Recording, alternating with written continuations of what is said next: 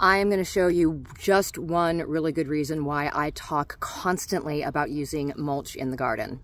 Hi, I'm Karen, market farmer, host of the Just Grow Something podcast, and a couple of weeks ago I did an episode all about planting by soil temperature. So having the correct soil temperature before you seed your garden or before you put transplants out into your garden is important for a couple of different reasons. Most of which being if you have warm season plants and that soil is not warm enough, it can actually damage the roots and it can cause those plants to become stunted.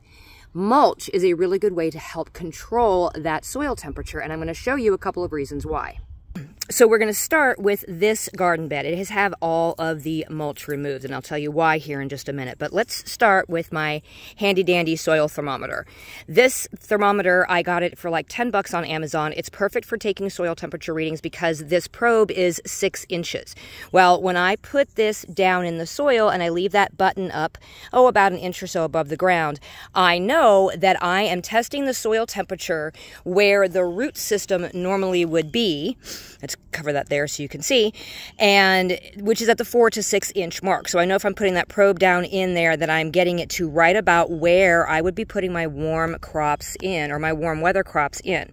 So now that we give it a chance to kind of cool down just a little bit out of the sun and get a reading, you can see if we can get close there.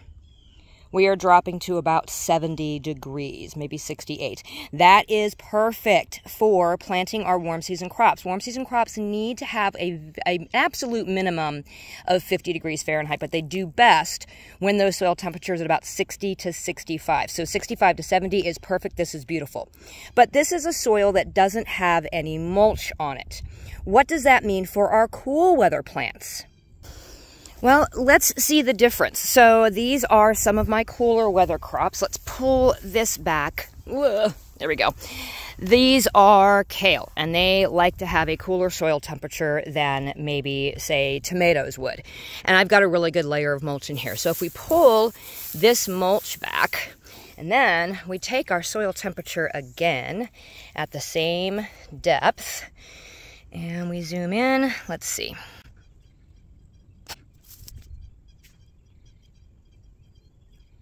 Okay, so now that it's come down to temperature, we see that soil temperature is about 62, 63 degrees. So we're looking at 5 to 7 degrees cooler than the one that did not have the mulch. That's good news for plants that like that cooler root zone. And that mulch over top of those kale plants wasn't put down until after I actually planted them. So if I had had the mulch in place beforehand, that soil would likely be even cooler, which is why that other soil is uncovered. So that bed I'm looking to plant warm season crops in. So I have pulled the mulch off of that bed to allow the sun's rays to penetrate that soil and warm it up more quickly.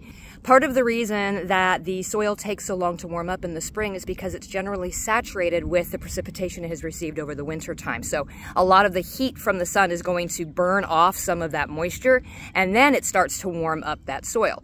So if you can keep it uncovered while you're waiting for it to warm up, it's going to warm up more quickly.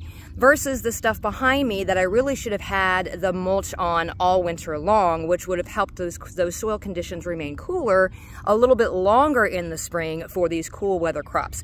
So play around with your mulch a little bit. Always have it on hand. Keeping the soil temperatures either cool or warming them up, depending on how you layer them, is going to be the key depending on what you're trying to plant.